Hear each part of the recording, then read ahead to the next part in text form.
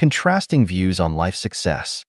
Xiefeng. The erroneous life views passed down over thousands of years need to be corrected. Traditionally, it is believed that a successful life means earning a fortune, achieving high official positions, gaining fame, bringing honor to one's ancestors, and being admired by others. In Life Genuine, a successful life means living healthily, peacefully, smoothly, and satisfactorily throughout one's life. Always being happy, joyful, free, and blessed. In the past, we believed that in order to lead a happy, joyful, free, and blessed life, certain prerequisites were necessary. The primary condition was to possess wealth, assets, and a substantial material foundation. Simultaneously, one needed to stand out among others, making people around them admire, envy, and look up to them. How could one achieve all of this? Confucianism taught that in books, one can find houses of gold, and in books, one can find faces as fair as jade. To become an extraordinary individual, one had to study diligently and exhaustively. Only through excellence in education can one gain recognition and official positions. Only with fame and authority can one amass wealth, allowing them to accumulate great fortunes.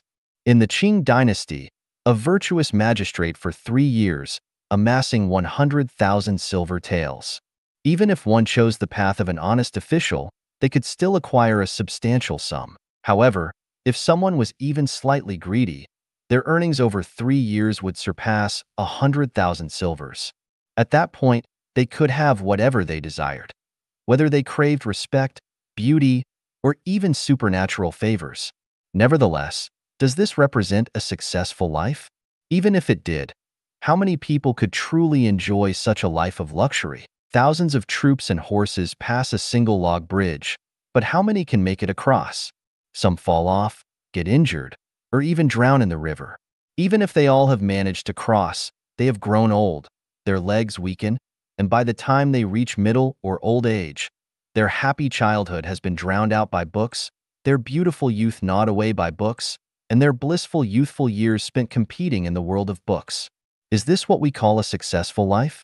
I consider it the tragedy of life, a failure.